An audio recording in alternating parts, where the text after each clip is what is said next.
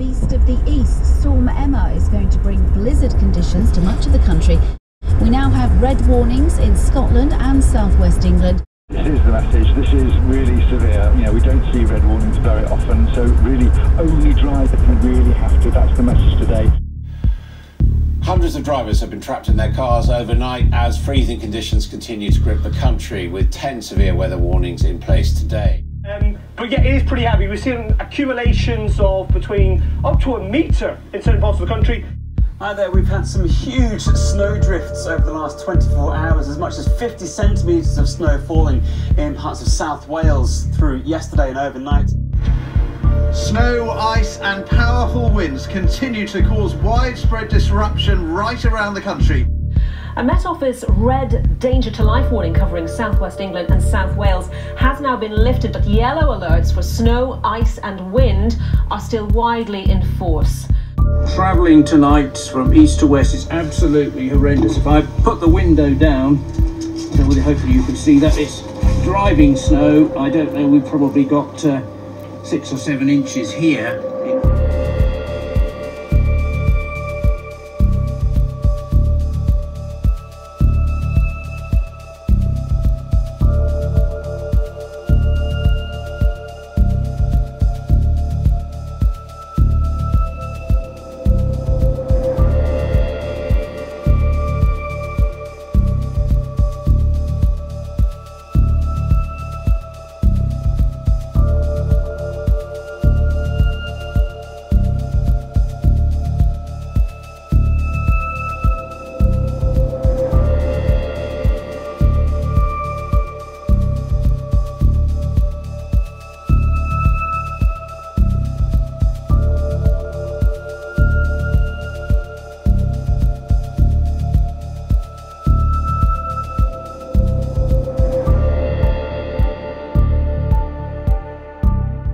Good morning and welcome to today's vlog. So as you can see from the surroundings, it's a little bit snowy. It's quite early in the morning and it's also a little bit eerie. So it's been cold here in the UK now for about the last 5 or so days, and the reason for that is what's been dubbed as the beast from the east. Now, if you're in the UK, then you're going to get that because it's affected everywhere. But if you're not, basically what happens is normally is that all of our weather systems either come from the west, which is the Atlantic, or the south, which is continental Europe, and they bring usually warmish air. So even when it's cold, even when it's winter, we'll only get the odd snow because the air is normally warmer from where it's coming from. But just over the last few days, the air has been coming across from the east, which is Scandinavia, Siberia, and on top of that we had a storm that's come up from Portugal all the way up through France and up to us, called Storm Emma. And last night and yesterday afternoon we got the full effect of Storm Emma, or well, actually probably not the full effect, but still enough to deposit a lot of snow in our area. And the result is this. So basically I'm out this morning nice and early. I would say bright and early, but yeah, nice and early, because I was hoping for one or two things. I was hoping either A, there's going to be a break in the clouds and we get a really nice maybe sunrise, no chance of that, or B, that it'd be really misty and atmospheric, and it is. So what my plan is today, I've come over to a local field that's probably 15-minute walk away from my house, and I'm going to take a shot of this row of trees over here, and it's really nice because behind the trees that you can't see at the moment is a huge hill called the Sharpenhoe Clappers, and that is shrouded in mist completely, so it's covered so you can't see it. So all you're getting here really is the snow, the line of trees with the hedge, and then just white out behind, which is exactly what I want for these moody shots. It's actually not that cold out here because there's no wind at all, so you've just got the ambient air temperature, and I don't even need gloves, so it's actually quite pleasant. So I've come round to this tree here, or come round to take a shot of this tree here, And basically what I'm doing is I'm just going for a really almost like a fine art look here. I've got the tree in the center of the frame vertically, but in the top third horizontally. I've overexposed by one stop. I've got some of the bush either side. I can see this probably as a square crop. Hopefully it will pick up some of these grasses, because this is a ploughed field clearly, and you can see the plough lines going across the shot. So you should be able to see the ploughed field as well, or some of the ruts in the field, along with some of these grasses that are just sticking up. So when I get it back home and have a look at it in Lightroom, I'll pull out some of the blacks a bit more, just to maybe emphasize these little grass blades here. And it'll probably darken, well, it will definitely darken down the tree as well, because at the moment the trees, it's all very sepia actually. It's quite sepia looking. The tree is quite, it's not really a grey, it's sort of a very, it's sort of an off brown, if that makes sense, sort of a very sepia like brown. So I think these will look, let's just take another one while I'm here. My battery's running now actually in this cold weather. Yeah, they're going to look really nice. They're really, what's the word I'm looking for? Very minimalist, that's for sure. And quite, not abstract, because it's a picture of a tree, but quite, it's sparse, that's the word. It's very sparse, and it's going to be, I think it's going to be really nice because it's quite so sparse.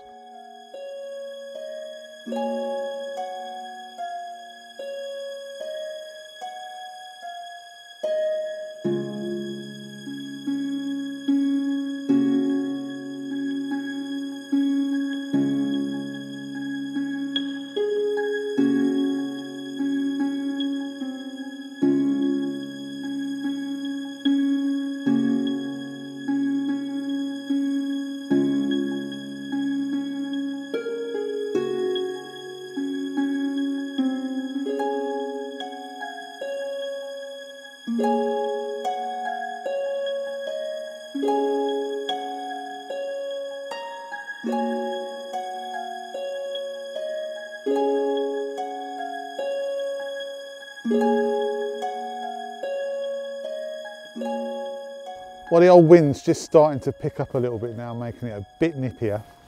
I've moved around again, like I said I was going to do, and I'm shooting down the line of the trees now. This tree over the back here is still my point of interest, still the point I want the eye to start at as it leads it down. Well, in the panoramic shot that I'm taking anyway. So yeah, that's still the tree. I think that's probably the best tree here. But there's a lovely line of trees now that are just disappearing off in the distance as you move around, move your perspective around a little bit. So I haven't really talked too much about camera settings other than the fact that I'm overexposing.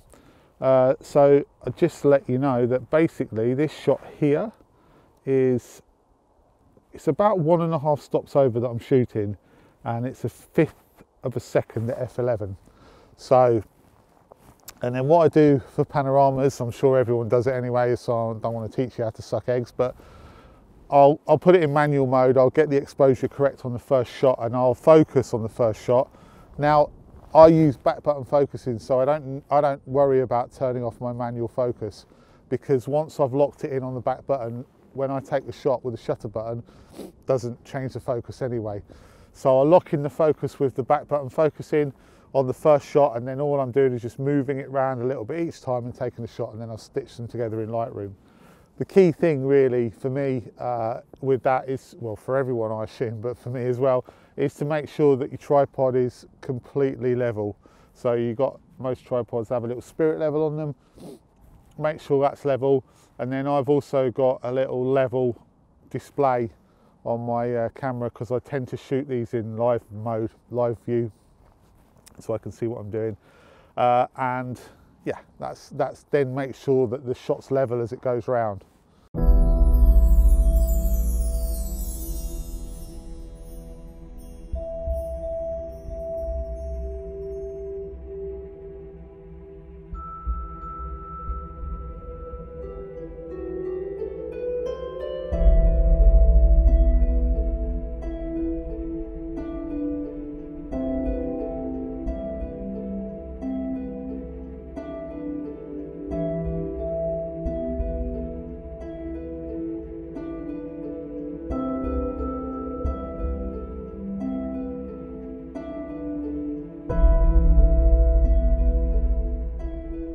So I've just ventured around the other side of the hedge, and actually there's a really nice bend, like a little curve that runs around the curve of the hedge as it runs around. So, and I've got this tree in the foreground here and the hedge, so that basically the hedge leads you into the tree, which leads you into the rest of the hedge, and then you've got this lovely just vanishing line of trees that vanish off into the mist, and then the other third of the frame is just filled with nothing, so you're just vanishing off into nothing.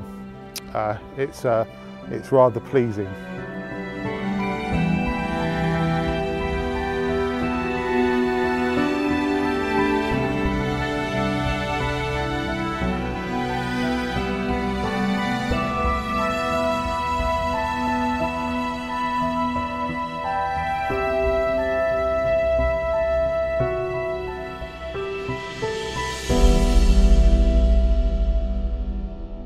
I think I'm about done here. I've got the shots that I came for.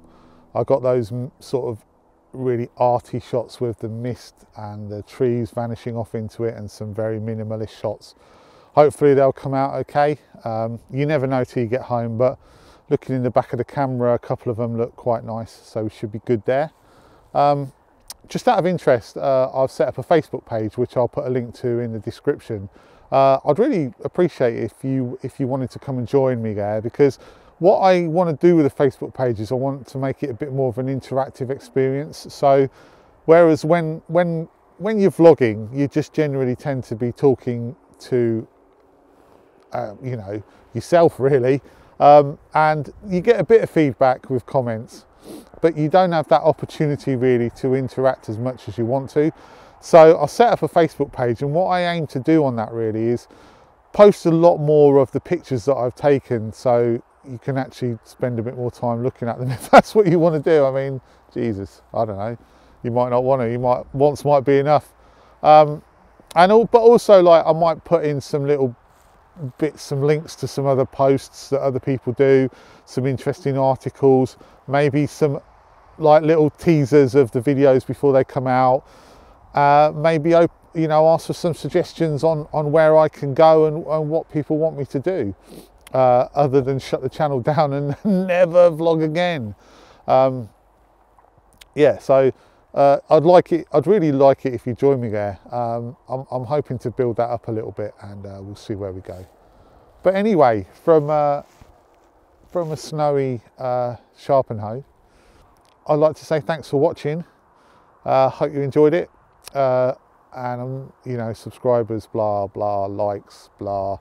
People, I should imagine you get bored with that, don't you? Do you get bored with that? Do you get bored with people going, if you like it, thumb it up, and if you want to subscribe, please subscribe? I do that every single week, so I'm not doing that this week, although essentially I just did, but I'm not doing that this week. So I'm just going to say thanks for watching, and I really hope you've enjoyed it, and I'll see you next time.